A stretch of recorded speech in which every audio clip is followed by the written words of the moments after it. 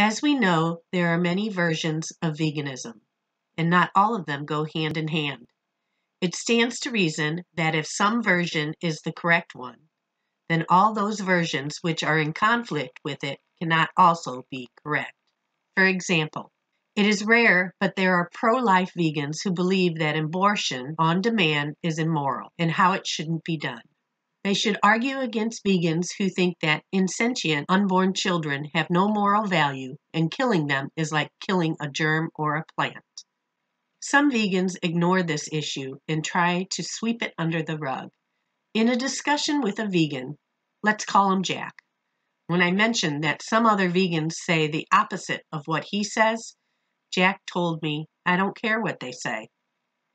When I asked him why doesn't he debate them and show them that they are wrong, I got no response. Vegans should be at each other's throats.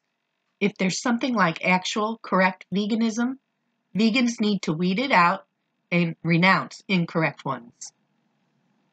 For some, veganism leads to the reduction of harm of wildlife.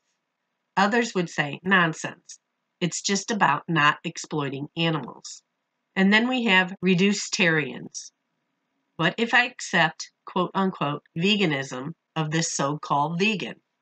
And this one says to me, so a little bit of cruelty is okay, UV? You're not a fucking vegan. You're a fucking snaggletooth fucking bitch is what you are.